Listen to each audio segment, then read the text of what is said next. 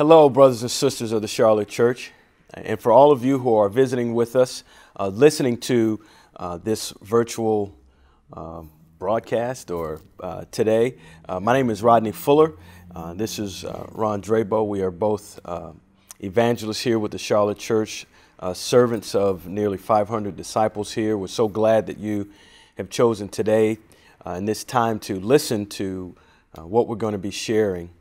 We really, in light of everything that's happening today in our world, racially, socially, politically, we thought it really important to come together and just talk about what's happening again in the world, but also how it deeply is affecting the church. And as disciples of Jesus Christ, that is foremost what we need to be looking at, because as the church needs to be a light to this dark world, we see people responding, reacting in so many different ways. But as disciples of Christ who make up Jesus' church, we need to show them, show the world, show our neighbors, show our communities, how do we really respond in a time like this? In a time of crisis, how do we respond to one another? How do we speak to one another, especially with those who have an opposing view?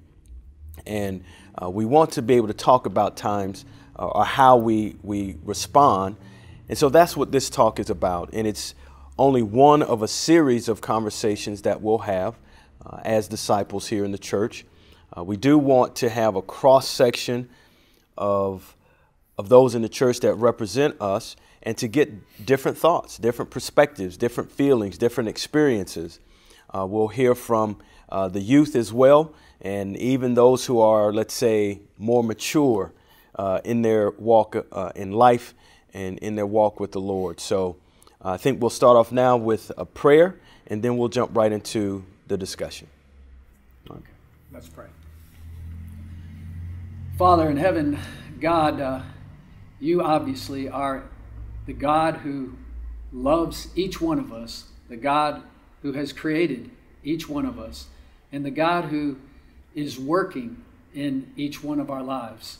Father, we want your love, your guidance, Father, your wisdom to be in our lives and in our hearts as, Father, we try and strive to give glory to you. Mm-hmm. As we strive, Father, to really advance your kingdom and the love of Jesus in this world.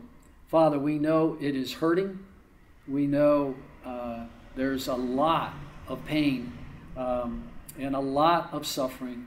And Father, we are praying at this moment that you will work to heal our hearts as each one of us looks to see, Father, how we can be more like Christ. Amen. How we can change in order to bring about reconciliation and to bring about unity and to bring about the oneness of heart and mind that you desire for all of us to have in Jesus Christ. Father, we ask that you guide our time and be with us. In Jesus' name we pray. Amen. Amen. Amen.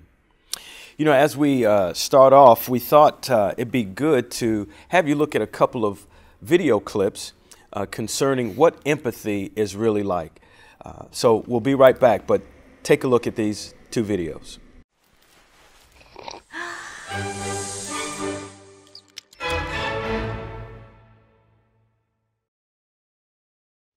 So what is empathy, and why is it very different than sympathy? Empathy fuels connection. Sympathy drives disconnection.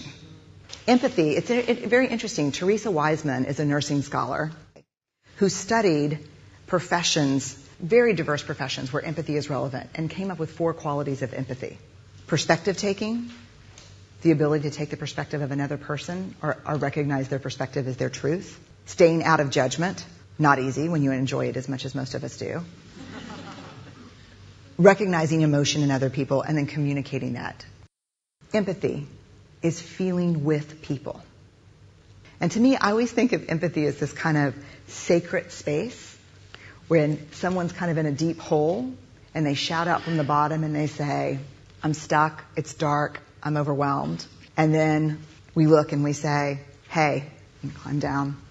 I know what it's like down here, and you're not alone. Sympathy is, ooh, it's bad, no. You want a sandwich? Empathy is a choice, and it's a vulnerable choice, because in order to connect with you, I have to connect with something in myself that knows that feeling.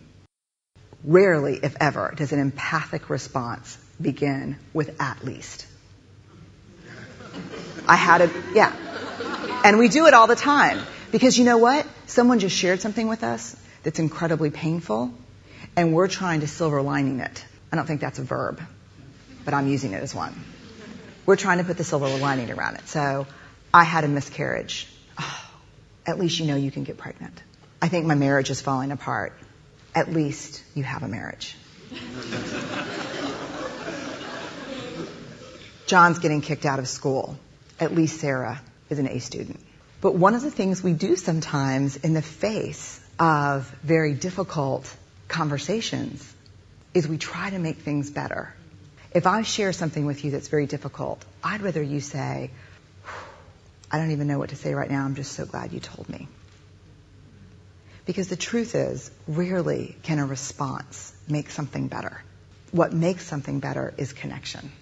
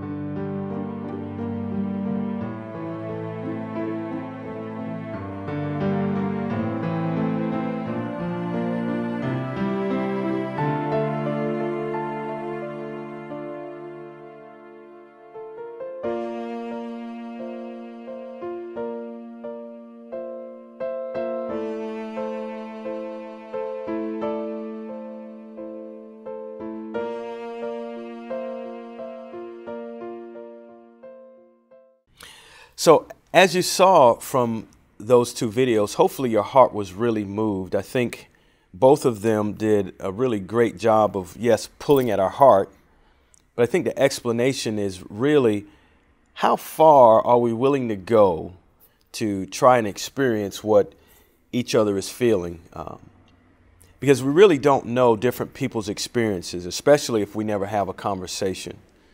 And in the church, if we're going to, again, really be the light of the world, we need to be able to have both empathy and compassion. And empathy is, many have said that empathy is is kind of a gateway into compassion. You can have empathy without having compassion, but you can't have compassion and not have empathy. But with empathy, it's really putting yourself in a place where you can understand what another person is actually feeling, to really put yourself in their pain or their struggle or their issue. And I can see why it says that it's a gateway, because the more we can relate to people and feel what they're feeling, right, then it helps us to understand, okay, so I see why you got to that place. But you're also trying to think back at, okay, different experiences that you have had in order to place yourself there. But having empathy and compassion doesn't put yourself first. You're actually second, because you're really trying to understand a person. And it's a mode of relating to one another. Now, compassion, you feel what that other person is feeling, you hold on to it, you process it, you even accept it, but now what you're trying to do is figure a way to take that away or to help a person deal with it. Right. And so it's like picking a person up and saying, hey, I'm going to walk with you through this, and let's see how we can get this reconciled, or how we can deal with this pain or this issue. And when we can get there, now we're actually walking with people and building relationship. And I mean, that's after all what Jesus did. Exactly. Right. And so here's where, Ron, as I've been looking at this, looking at empathy and compassion, listening to how it's affected different disciples in the church, I think we're in an incredibly challenging time. And it's challenging because the world handles things in a certain way. Right. And there's all of this anger, there's this venom, there's this outrage from all sides. And I get it, even from, different perspectives. But I think the challenging thing in the church, though, is who are we really listening to? Where is our compass? Who is our guide as we hear these types of things? And I think if we're not careful, as a church collective, but as individual disciples, if we're not careful, this church will be torn apart. Churches across our fellowship will be torn apart because we don't really understand each other, because we're not striving to be reconciled with one another. And it's like a forming of all types of storms converging on one another. Right. So we have, of course, none of us expected and thought that COVID would shut down, kind of our way of life, for 3 months, the way that it has. But it has obviously meant so many deaths, but it's also meant that we can't have this physical connection with one another. So this stay-at-home order, safer at home. Then we have the political climate that, we're facing, and we are in an election year. But then we have the whole racial issue that has come upon us, that it's not like it's come out of nowhere. I mean, this has always been, plaguing the world, but in our nation, it has come up again. And so now we've got all these different things that are happening, and people are tired, people are angry, they're exhausted, they're tired of being, at home, can't go any place. And Satan knows this, What do you think about that? Yeah, I think what you're saying there, Rodney, to understand as a disciple that the real battle, is not flesh and blood. Mm-hmm. Okay, that it's the demonic forces, it's the spiritual authorities, the rulers, in the heavenly realms, right? That are actually working on us, and the way that they work on us through all this time, obviously, is to get us to focus on the wrong things, and and get us to fight even against some of these things that we're feeling, from a worldly perspective. And God says, that we don't fight with weapons of the world. We have to fight differently. We have to look at really the Word of God. We have to let God's Word. We have to let Jesus's rule, Jesus's love. We have to let the kingdom rule in our life, and and not allow Satan to take us into these other areas that may really distract us and get us away from what we really need to be looking at. And so looking at that our real enemy, our real enemy is not each other. It's Satan who's trying to divide us in our hearts and in our minds. Rodney, with everything obviously that people are feeling and going through, and people have experienced this pain, this hurt, for a long time in our country. But why do you think that at this time, the killing of George Floyd has sparked worldwide outrage? That's a good question. I think it was a straw. And again, I'm from my perspective. I think it was the straw, if you will, that broke the camel's back, so to speak. I think it was a straw of a billion other straws that finally it was like, okay, what in the world? I even have thought that we could even take race out of it, but to answer your question, I think people seeing the video, seeing the officer place his knee on George Floyd's neck for 8 minutes and 46 seconds, that a grown man crying out for his dead mother, for me, and for many in my culture, you cry out for your mother when the situation is like hopeless.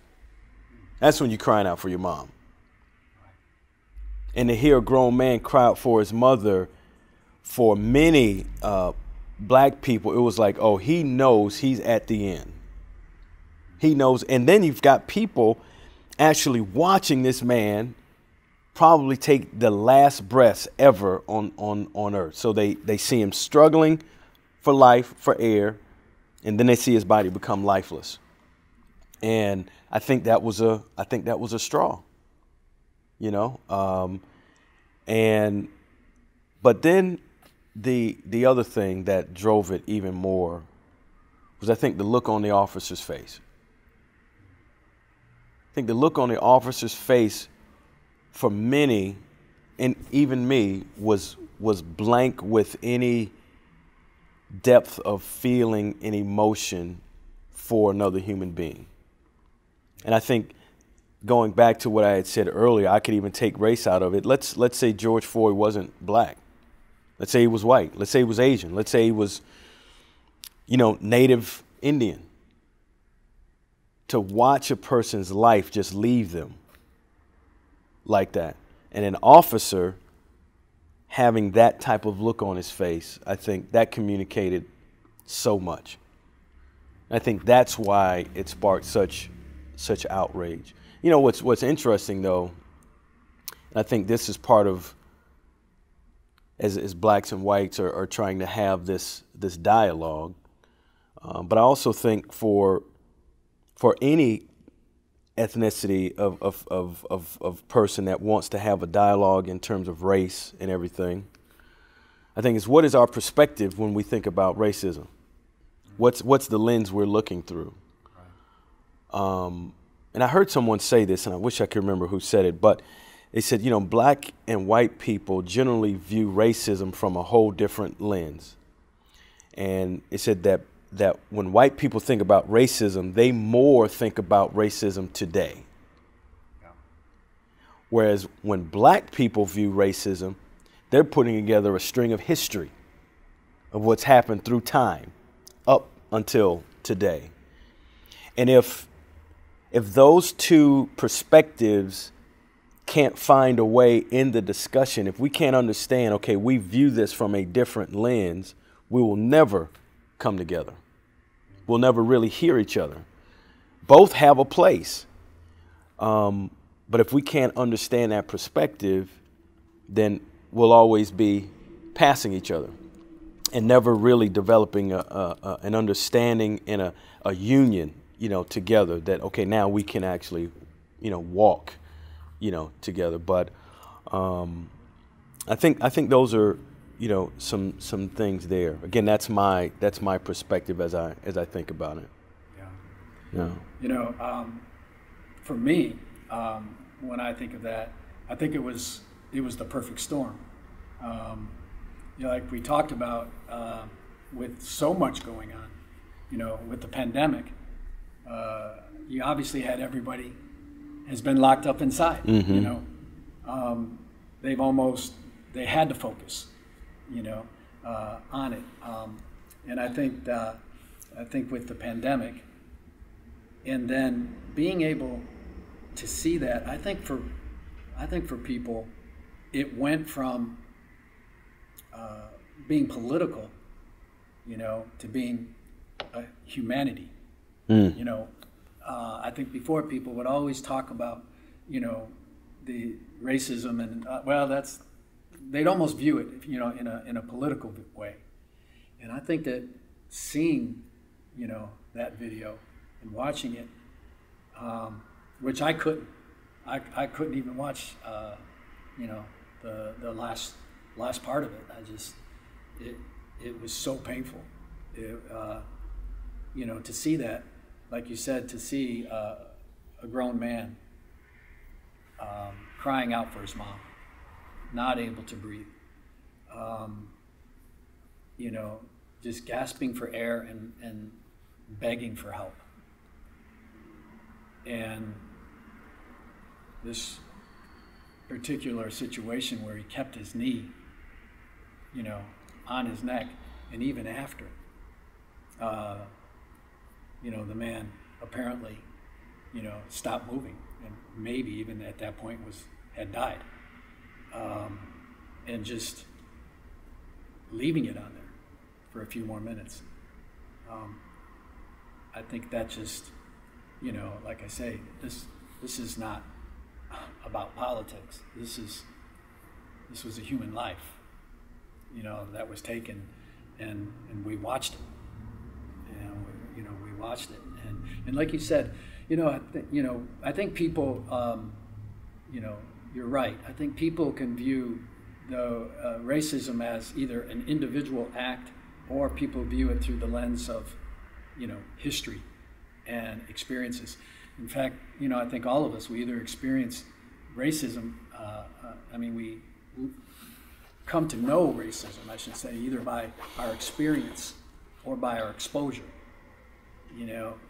and so if you've experienced it, in your life, obviously that's real, and that's hurtful, and it affects you. Others haven't, and so they don't have this history, and so they don't have this feeling, that we're talking about to feel somebody else's pain, because they're just viewing it from theirs, where I didn't have experience to it. Mm-hmm.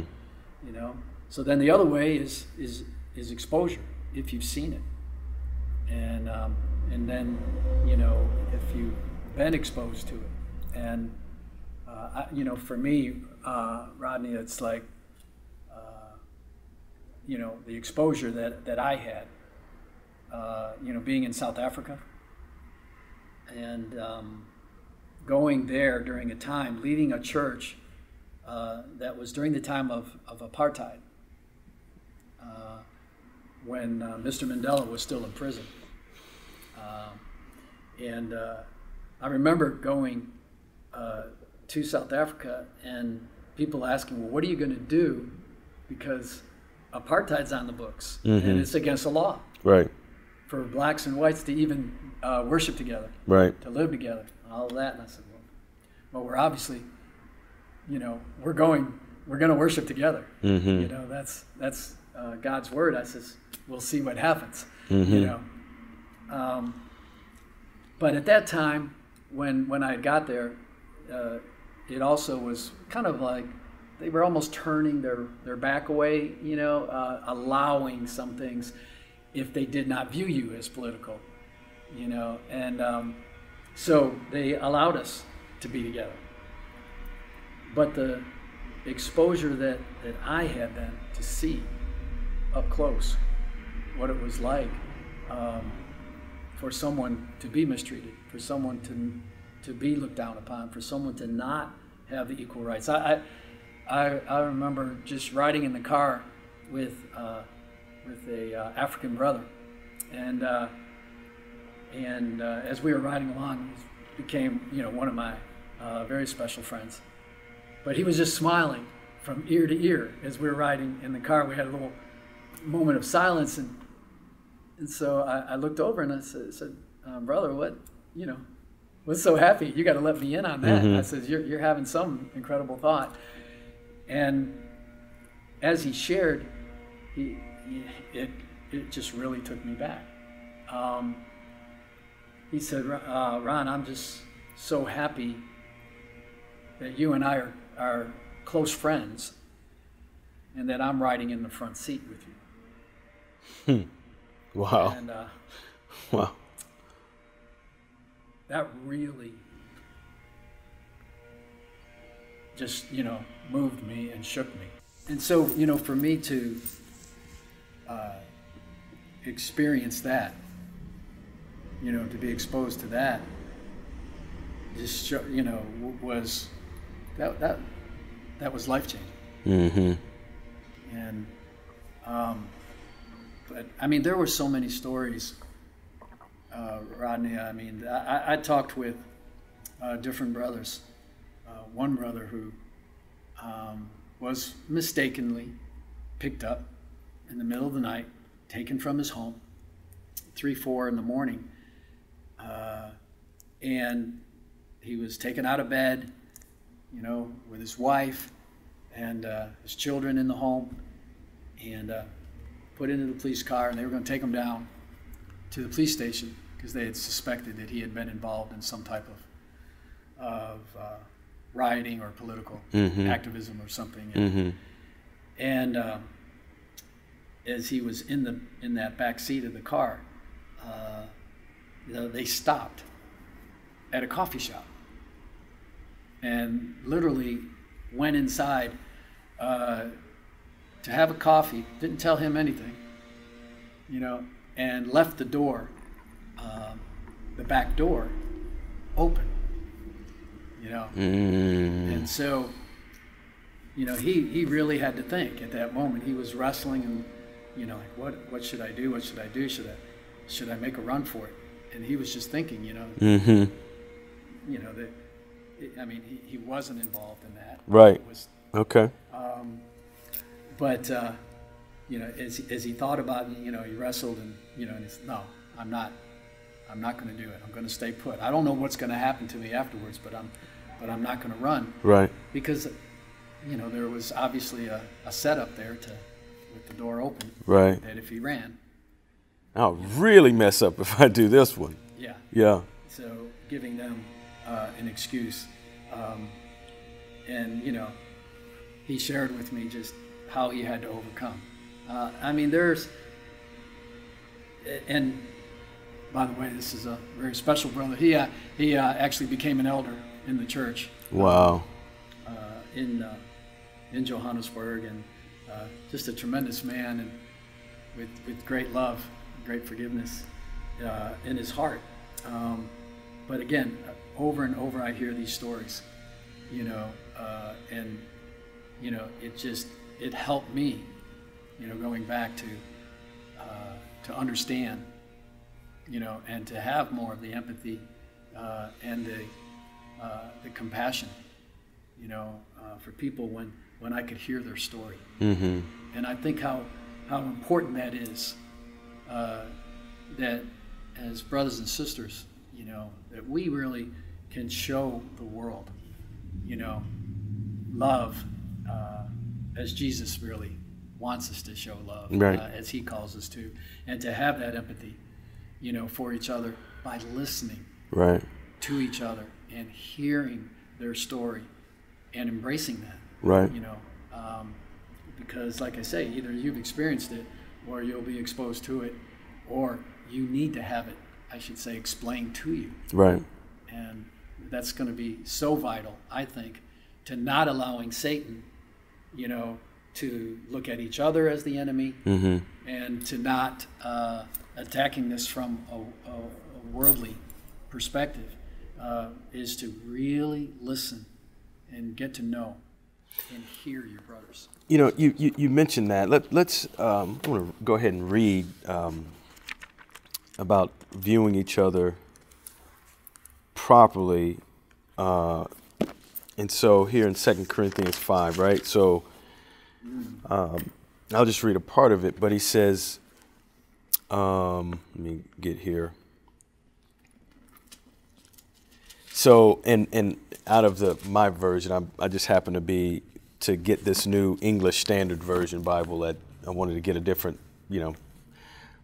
perspective and read on it. But so here in 2 Corinthians 5 and verse 16, Paul says, "From now on, therefore, we regard no one according to the flesh. Even though we once regarded Christ according to the flesh, we regard him this way no longer." And he goes on to talk about, we're new, but he talks about this not viewing each other from the flesh, right, or from a worldly point of view, right? And so one of the most concerning things to me, I definitely am hurt by how, we're seeing what's happening in the world, in the rage that's happening there. But as a disciple also, and this is, as a black man, as an evangelist, as a disciple, I'm like, boy, I've really got to get my heart and emotions in check, because my identity is first with Jesus, right? Right. But how do I deal with that? And I still have this, this emotional connection with what's happening to a number of people in my race, that are the same color as me. But in the church, we've got that feeling. We've got brothers and sisters who are white that feel guilty, that some feel like they're being put in a place to have to apologize for being white. We've got black brothers and sisters who are like, hey, we have to speak truth to power, and you need to listen and hear and understand. We've got, of course, physically challenged, brothers and sisters. So we've got these, and then again, people from different cultures, right, and races, who all have their own story also. We've got brothers and sisters who don't believe in white privilege, who believe they're white and they feel like, and there's some blacks that feel this way, but it's like, I don't have white privilege. I don't believe in white privilege, and don't believe that it really exists. Well, that's a hot button for many other blacks that think, well, you don't believe there's white privilege? And so we have all this stuff going on. And again, getting back to it, the thing that concerns me is that if we don't allow Jesus to be our compass, then we will be divided. There'll be people that leave the church. There'll be people that'll be so frustrated that, that they leave the church and hey, I'm going to go somewhere else because we're making too big of a deal, out of these things, or it's happening to other people as well. And when we don't have the empathy and compassion, we'll never hear each other. Right. And, you know, we're fielding all types of texts, emails, things on Facebook and other platforms in social media. And it is so hard for, I think, too many Christians to understand what's actually taking place here. That Satan is in the center of all of this chaos, that he is trying to divide, and in many cases he is being successful even in the church. When there are disciples that will write each other off because of their stance racially, even politically, right, they've lost. Yeah. There's disciples now that will take stands that have written a line in the sand. I am not going to hear this, or I'm not going to believe this. And they've written a line in the sand where Jesus doesn't. Right. And so this question about what would Jesus really do is at an all-time high. What would Jesus really do? How would he really respond? And I'll say this, I think and here's where we could play kind of advocate on either side, right? I think for black people that hear white people say there is no white privilege. For me, I think, okay, if that's where your stance really is, it makes me think that you're negating then years, you're negating over 200 years of slavery. You're negating that. You're saying then that maybe not that it didn't exist, but for you to say that there's no white privilege, you're ignoring that there was privilege that white people had during the time of slavery. Right. In many black people's minds, that's obvious. Well, let's go to the days of Jim Crow. Let's go to the days of when you were, whether you're black or white, you're in the city or in the town, and you want to go to the bathroom. Well, you see black only, white only. The white bathrooms were good bathrooms.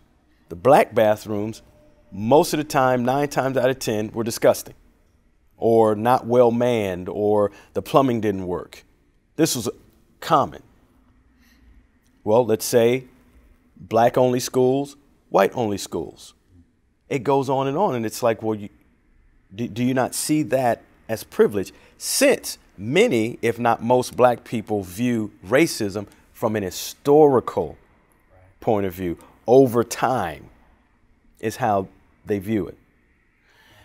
And so there's this negating that brings up to mind. Well, even let's say the Indian who was native to this land before anyone else was here. Yeah. That race of people are all but wiped out. And I feel horrible for them. Their race is racked now with alcoholism, depression, suicide.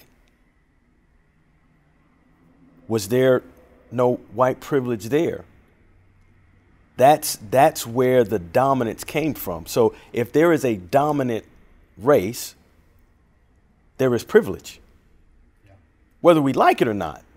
When there is a dominant race, if all races really are equal, then you don't have any race that's really dominant. And, but that's not how our world operates.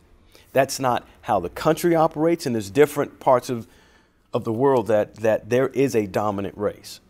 Right. When you have anyone that's dominant, that dominant race or person has privileges that the one who is not dominant does not have.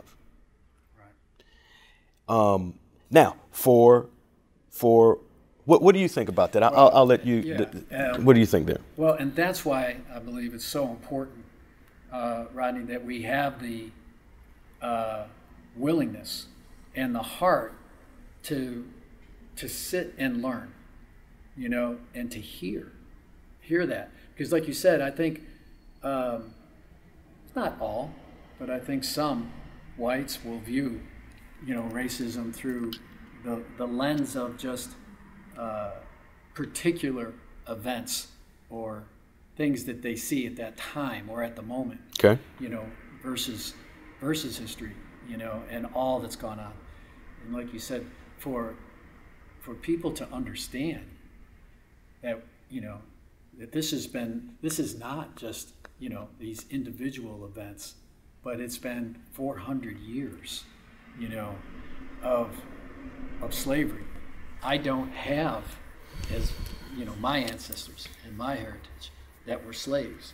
I mean, we're only actually a few generations away, you know, from slavery and people owning people in this country.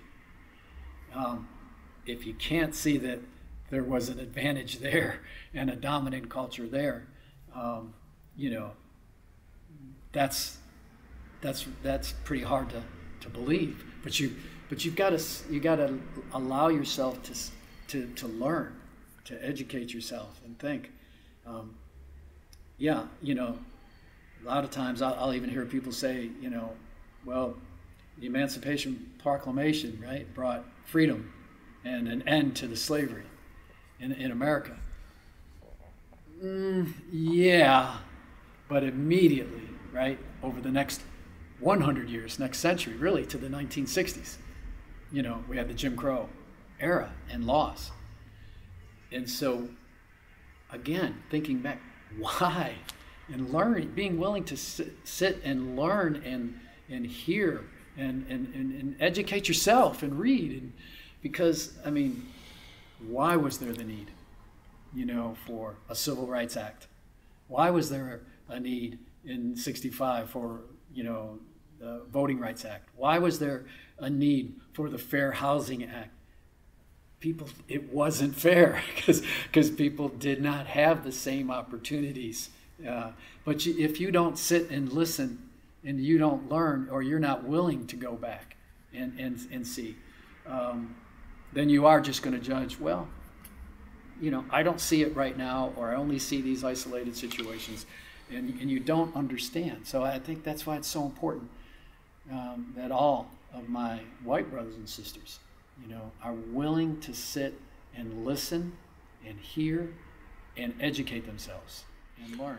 What would you say? Because here's again, you know, talking about it from a disciple's perspective. So when I say that is void of color, race, culture.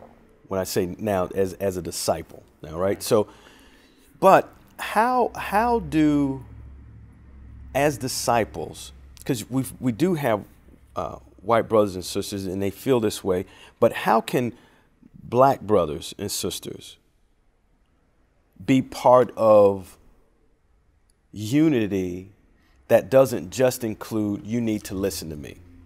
Because I do believe there are some black brothers and sisters that put white brothers and sisters in a box, that communicate in such a way that makes some white brothers and sisters feel like their life struggle or their what they experience on a day-to-day basis or what they have experienced over time is not important or not valid. How do we have that type of conversation? What can, from your perspective, what can black brothers and sisters do to help the discussion and not just have brothers and sisters have to just sit and listen? Right. Does that make sense? Sure, of course it does. I would think, for one, you know, something that, you know, black brothers and sisters can do, you know, to help the white brothers and sisters is to not come in presupposing, you know, and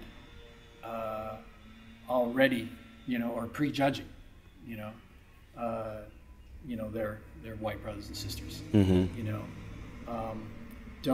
don't assume, and don't, you know, come into it You know, you mentioned it as well. I mean, and I don't hear that. I have not heard from anybody, but obviously one thing would be for sure is to not make whites feel guilty. I have not heard that, or I don't see that, but I think that's going to be another thing because, you know. You haven't seen what? That people are trying to make, you know, white people feel guilty, you know, in the church, you know, for the past. I have. And it maybe it does, but I have heard from some whites, but in particular, I had a conversation with a white brother who was told something very strongly by a black sister, right. That, and I purposely can't say now, you know, for different reasons what was said, but in his and my conversation, I felt horrible for him. And I said, bro, I'm so sorry. You did not need to hear that. Yeah. And I do think there is a reaction from black brothers and sisters as well. Reaction versus response. Yeah. That though I understand the historical perspective, I understand where it comes from, we have to say, I, though, am a disciple of Jesus Christ, and everything that I feel and think and want to say has to come through the lens of Christ. As we just read here, we can't view each other anymore from the flesh. Right? So that, in my mind, which is the struggle, you know, for me, because I feel things as a black man. But the Spirit, and as I read the God's word, it pulls me back to, if I have any hope of helping other people, if I have any hope of being right with God, I have to allow this, God's word, to be my compass, period. So anyway, I kind of interrupt you only to say that, no, there are things being said out there that make some white brothers and sisters feel guilty. Yeah. And but then, and here's this is why it's so challenging, right? But I think there's ways that the way white brothers and sisters can say certain things, it's like totally negates what some black people feel. Right. And so we have this storm that just swirls around us. And again, Satan is right in the middle. And here's where I want to really appeal to every disciple, regardless of what their color is or their ethnicity, is to really be empathetic and compassionate. But it's exhausting, Yeah, right? It takes a lot. I know there's brothers and sisters who I've heard say this. I've heard blacks say it that are not in our fellowship, that I'm tired of explaining to white people why black people feel the way they feel. I'm tired of explaining myself. I'm tired of it. Yeah. There's a part of me that gets it. But as a disciple of Jesus Christ, you can't go there. You can't let that rule you. You think Jesus ever got tired of explaining? He did miracles in front of the 12.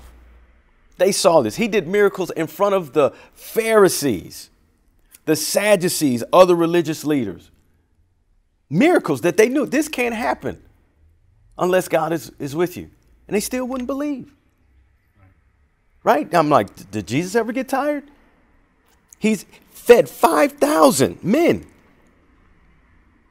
So you would think that feeding 4,000 to the disciples would be no big deal. Oh, we've been here, man. We know. Jesus, how you want to handle this one? Hey, maybe we should do it let's do it with a blade of grass this time. They still had a hard time. Right. So, yeah, Jesus got tired, I think. But if we're going to call people back to Jesus, we can't do what Satan wants us to do, right? We've got to go all the way. We got to get the strength from the Spirit and say, I'm going to have another discussion. Yeah. I'm going to take the time and have another discussion. But, you know, another thing that this has brought to my mind is the incredible need, not just dialogue, Right. but for more prayer and more fasting. And because this is bigger than us. Right. And we can't let anything get in the way of Jesus' church. We can't allow ourselves to be divided. If the world's going to be divided, let them be divided. If the world is going to be divided politically, and we're in an election year, so we think social media is a big deal. Oh, it's getting ready to go down, Right. right? On Facebook and other social media platforms. Where are we going to be as disciples? You know, so anyway, that's a big thing in terms of how I think we need to be. But, you know, Jennifer mentioned something to me about our small groups. Mm-hmm. And you and I were discussing how the importance of why family groups or our small groups need to be able to have this level of discussion. Right. But many of them don't know how, right? Many of the leadership doesn't know how in those groups. And many of the disciples themselves don't know how to handle conversations like that, right? Or aren't prepared to handle situations like that. Maybe you can speak a little bit, because we have some tips, if you will, that we're going to share in a little bit. But maybe you could share, before we get into that, why you think it's important that small groups are able to have those discussions. Well, I definitely think that it's crucial for the advancement of the kingdom, and really for the love of Christ, you know, to be spread. I mean, that we have these talks. Mm-hmm. Because if you think about in the Bible, in Ephesians 3, when Paul is telling us about all of our spiritual blessings in Christ and what we have in the church, Mm-hmm. he says in Ephesians 3 that the manifold wisdom of God is made known, right? Through the church. Through the church, that we will actually teach all of the spiritual beings, you know, both good and bad, you know, both angelic and demonic, you know, in that spiritual world, that we're going to be those teachers of showing the wisdom of God, the power of God, and the greatness of God. Okay, and obviously we're also going to be able to show the world. Okay, the world will know we're his disciples, right? By our love for one another. So I think it's so crucial to have these talks, you know, in the church, in small groups, that we have it on that level. Because just what you said, I think you have people, wow, I'm tired of trying to explain, you know, to one particular people. And you have others like, I don't want to, you know, get involved in that, or I don't want to discuss that, or I don't think we need to. That, you know, no, you know, we all need to give and sacrifice and push ourselves and extend ourselves to be able to care enough, you know, to let's have these conversations, let's understand each other. Mm-hmm. And through that, you know, I hope and pray that that would even draw us closer, and that would permeate the whole church, and that would be such a message of, you know, Christ's power and wisdom.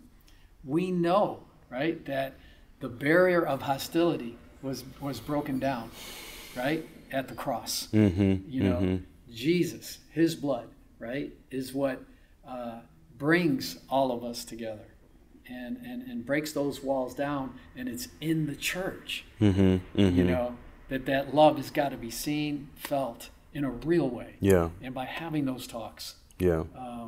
this is why I believe, you know, it's that way of showing Christ's love, that we care enough to hear each other, listen to each other, understand each other, Yeah. you know, and be with each other and Yeah. stand with each other. Yeah. as a result.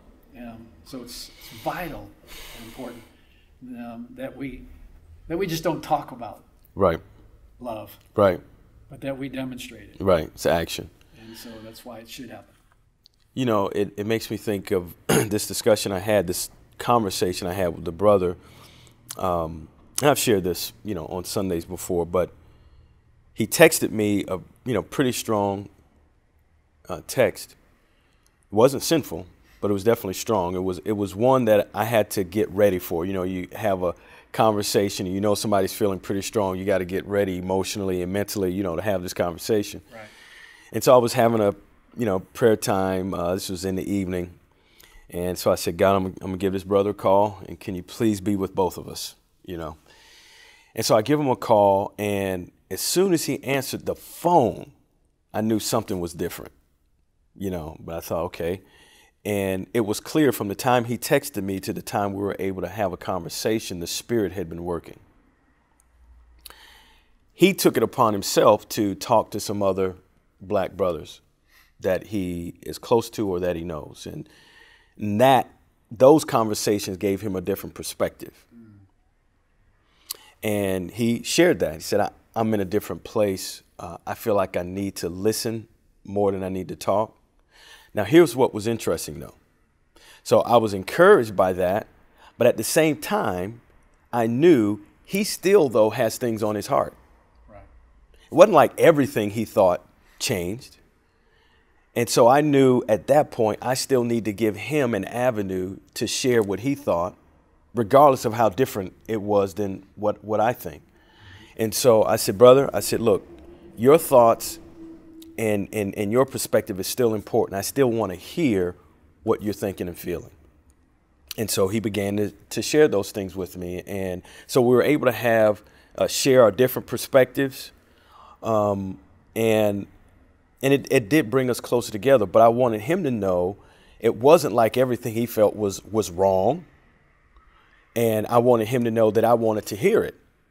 And the other thing I shared with him, I said, we have to get to the point in the church and as disciples that you, white brother, may and will have some things that are on your heart that you have to get out, right, that you have to say, that you have to ask, that may hurt me. But I have to have enough humility and love for you to know that you got to get that out. Right. And the same goes in the other direction. I, as a black disciple, may have some things that I feel and think that I've got to say that may hurt you, that you won't like, that you may be surprised by. But I've got to get them out, and you've got to hear them and empathize if we are going to get unified. Right. And let the word of God be the thing that brings us together. Exactly. And if we can't have that level of discussion, that's hard. But if we can't get there, we can't show the world that Jesus Christ really does work. And that then when we say, well, Jesus is the answer, then it'll always come across as a pat answer. Exactly. But how it comes to life is that humility, that I'm not going to go into this fighting you. Right. I'm not going to go into this, as you said, assuming. Right. I'm going to go into this thinking that you are a man that loves God first, before your own opinion, before your own, desires. Right. And if I can trust that and you can trust that, now we can have a conversation, even though it may hurt. But the goal is to get through this and let Jesus get the glory, right? Exactly. And so I think it's probably a good time for us to share some of these tips. Okay. Right. So we've got about 5 tips that we want to be able to share with you as a small group to be able to set yourselves up for success in having a discussion. Yes, now in the climate that we have now about race, about social issues, even political things. But this actually outshines even race and politics. It can go to everything. But the first thing that we want to be able to share is is that when you go into a conversation as a small group that you're dealing with some deep issues, some things that okay, these are some controversial things.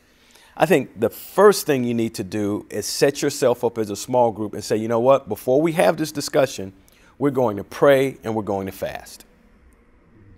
We're going to pray and we're going to fast. And I think it's important that disciples don't say, well, duh, yeah, we need to pray.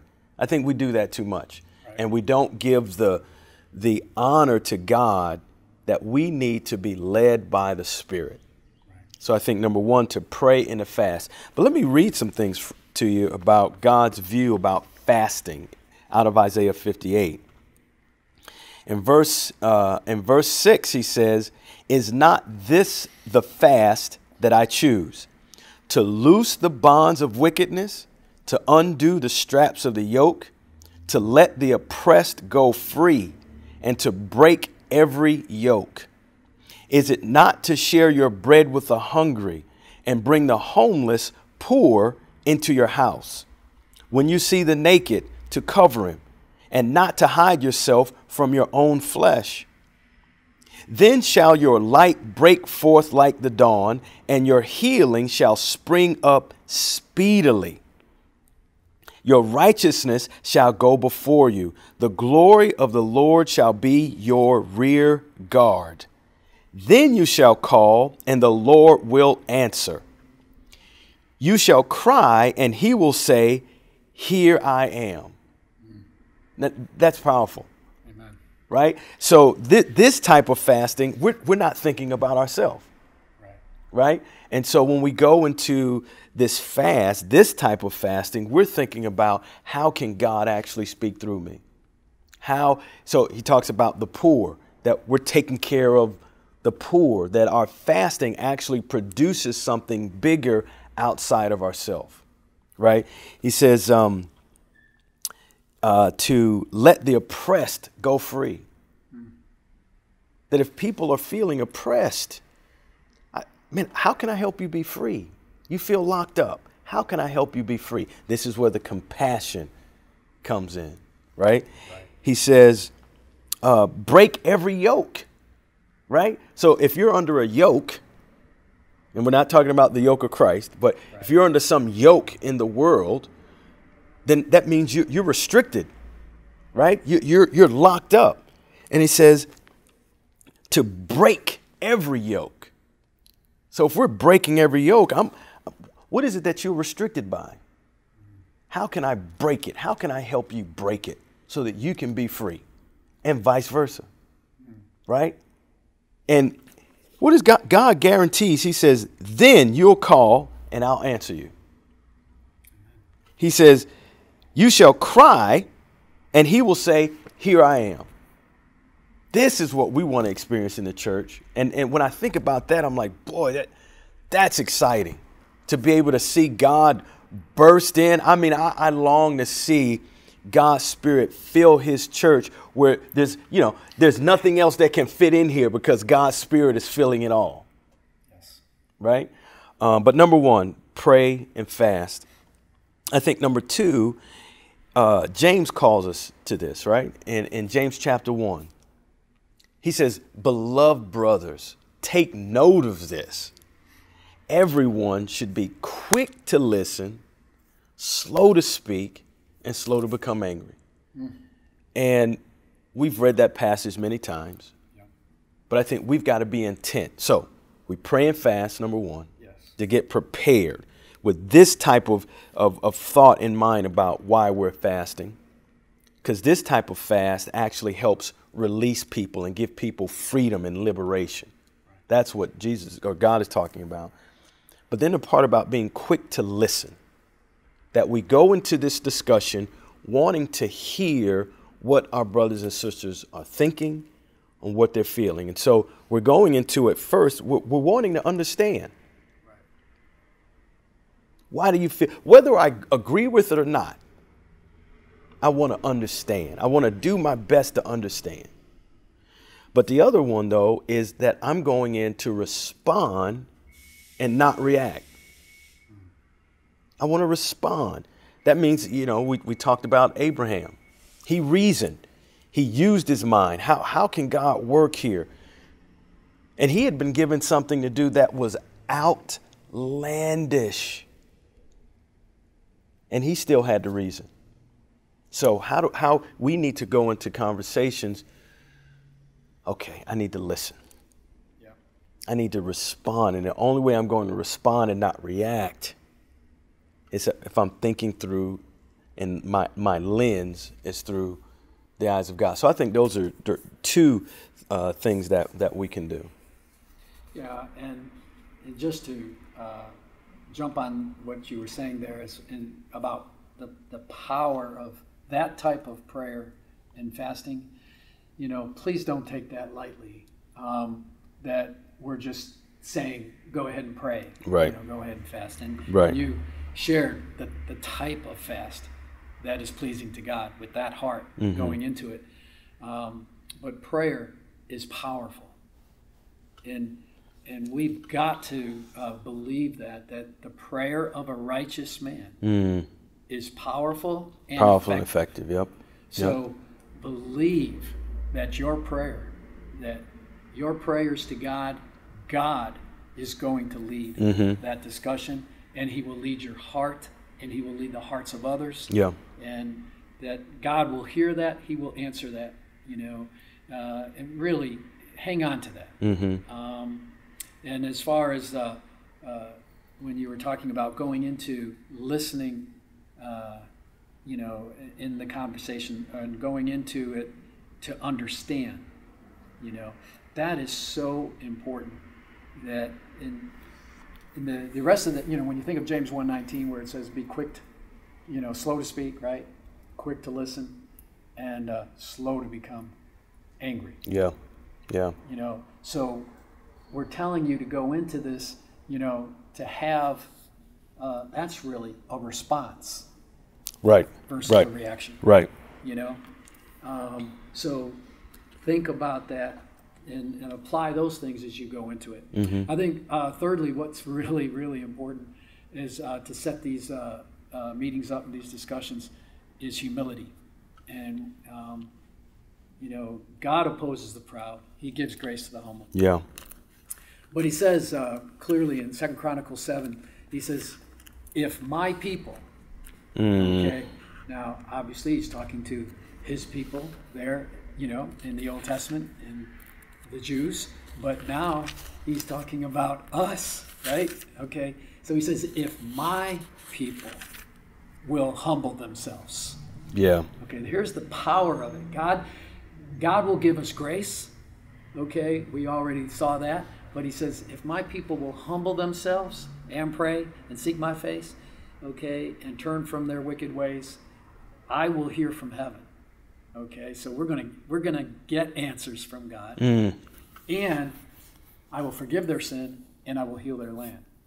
Okay? So being humble yourself before God, and be humble in those conversations. And part of that humility is going to be, I'm willing to listen and hear my brothers and sisters share their heart and their feelings. We ought to be able to do that. Right. We ought to be able to share our hearts and our feelings.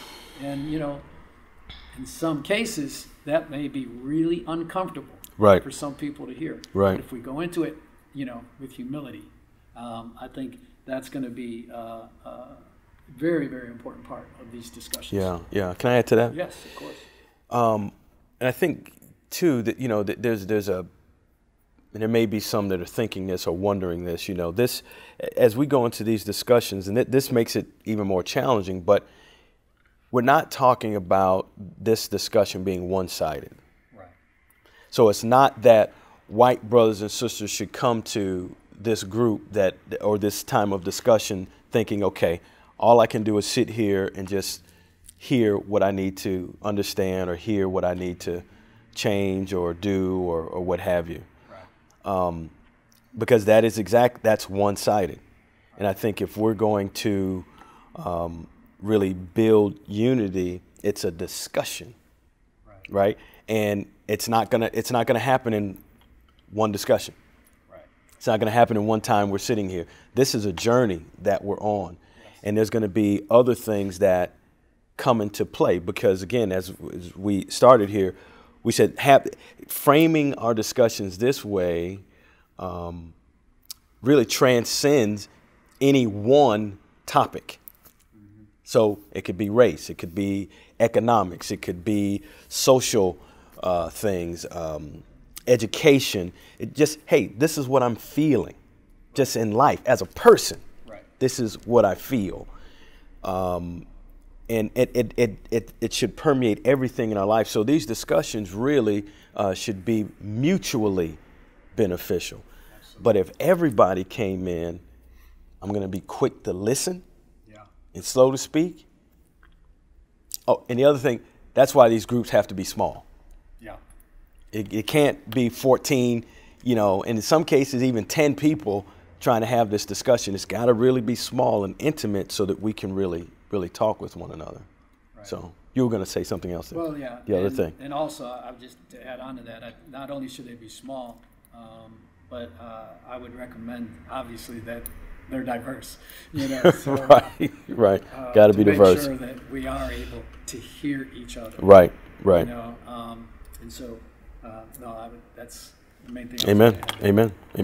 I think the fourth thing that we would recommend in having these discussions in small groups is to understand that you're going into this conversation as a minister of reconciliation. That's major. I think that's so crucial. That's what we're going into having these talks for. Obviously we've been reconciled, to God through the cross and the blood of Jesus. But 2 Corinthians 5 tells us that we have been given the ministry of reconciliation. Yeah. We are all actual ministers. So going into these conversations, you are a servant, of that individual that you're going into the meeting with. And our goal and our focus and our heart ought to be reconciliation. Right. Okay? And that, I think that is going to be vital to having a successful meeting, is that heart, that mindset, and that calling from God. Right. And we're letting God tell us how we need to have these talks. Right. And we're letting God govern, the words that come from our mouth. Right. Ed Hampton and I, or Ed, I'll say, had this conversation with me, I don't know, maybe a year and a half, maybe even 2 years ago. We were right in the sanctuary here and during fellowship. And he talked about, he had this enthusiasm about being a minister of reconciliation. He was like, that's what we are. We are ministers of reconciliation. And I as you were saying that, I started Ed, in the conversation that I had with him. But that's it, right? I mean, that sets the stage. If we're ministers of reconciliation, that means I can't draw a line in the sand. Right. I can't dig my heels in and say, well, I'm not going past this part. Because as disciples, we're given that, right? So we're given the message of reconciliation. Since we have that message of reconciliation, then we're ministers of reconciliation. And that's going to be interesting to see how we all handle that. Yeah. Because for those that have dug their heels in, or those who have drawn lines in the sand, I'm only going to do this, that challenges them.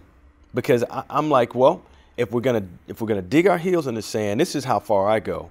I'm like, if you're gonna dig your heels in the sand, if you're gonna draw lines, you don't have the love of Christ in your heart. Because the love of Christ will rule over all of that stuff. Now, it can be hard, but that's the standard that we have to hold ourselves to. Let the world, draw lines. But as we shared last Sunday, that the darker the world gets, the brighter the church must shine.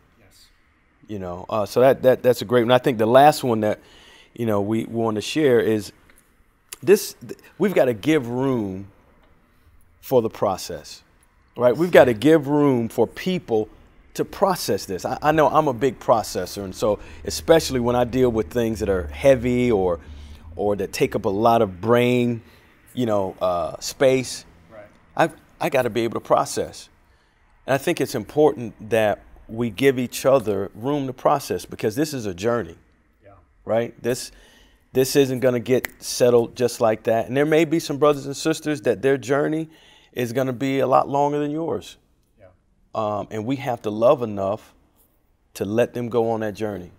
I mean, even Peter says, I keep saying Peter, but Paul says when he talks about pressing on towards the goal there in Philippians, right? Pressing on towards the goal. He says everybody who's mature in Christ should think this way. If you're mature, this is how you should think. Right. But if on some point, if anything in my discussion you think differently about, God will make it plain to you. Right. Now, we have to have a lot of trust and faith in that, though, right? Absolutely. But Paul says, through Paul says, God will make that plain. But live up to what we have already attained. Right. That means we've already attained. We know in good times and bad, in agreement or disagreement, we still have to love each other. Exactly. The way that Jesus loved us.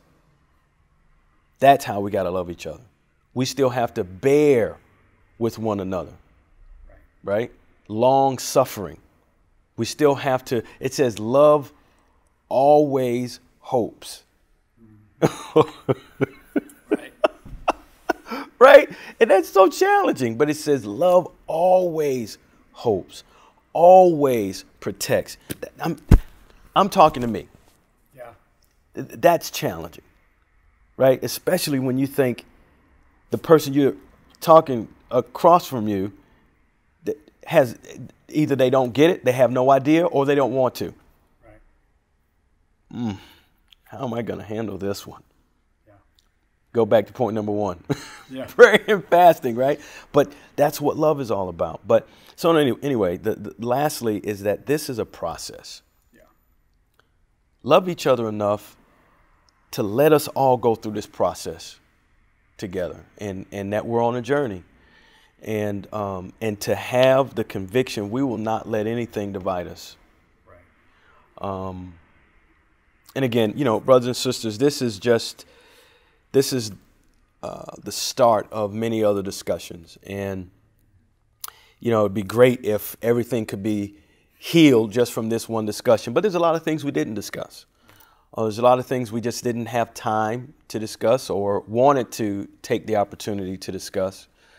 And it's important, again, as Ron shared a little earlier, that the small groups do have this opportunity and take the opportunity to have these discussions.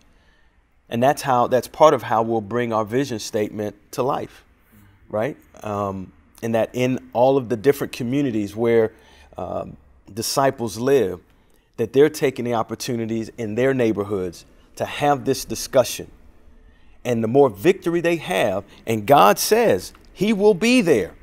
If we have a fast, if we have the heart that God is calling us to, he says, you will cry out and I will say, here I am. That's a promise.